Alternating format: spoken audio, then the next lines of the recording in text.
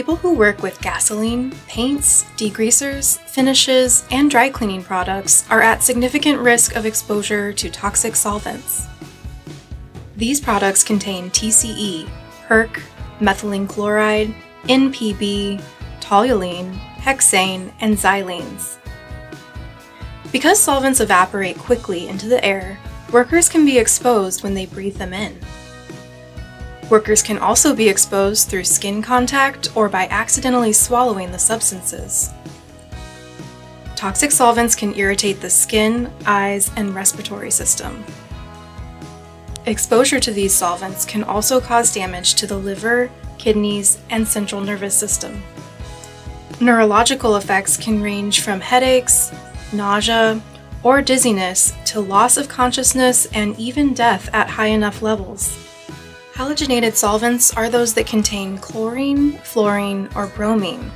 They tend to have serious health hazards.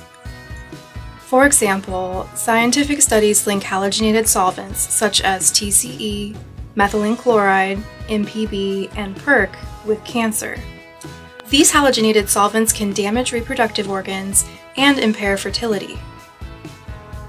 They can be especially hazardous for pregnant workers, as exposure can harm a developing fetus. Not so long ago, many solvent users switched from some of the other halogenated solvents of known concern to NPB because at the time NPB was not regulated. Then studies showed how workers exposed to NPB could develop symptoms of neurological disorders. This led to the recognition of its serious hazards, and NPB became more closely regulated. Methylene chloride is particularly dangerous to bathtub refinishers, furniture refinishers, painters, and consumers who work in confined or poorly ventilated spaces. A 2021 study in the Journal of the American Medical Association for Internal Medicine estimates that between 1980 and 2018, 85 deaths associated with exposure to methylene chloride occurred in the United States. While the halogenated solvents are typically not flammable, other non-halogenated solvents such as xylenes, toluene, and hexane are considered highly flammable. Some of these non-halogenated solvents can also have negative health effects.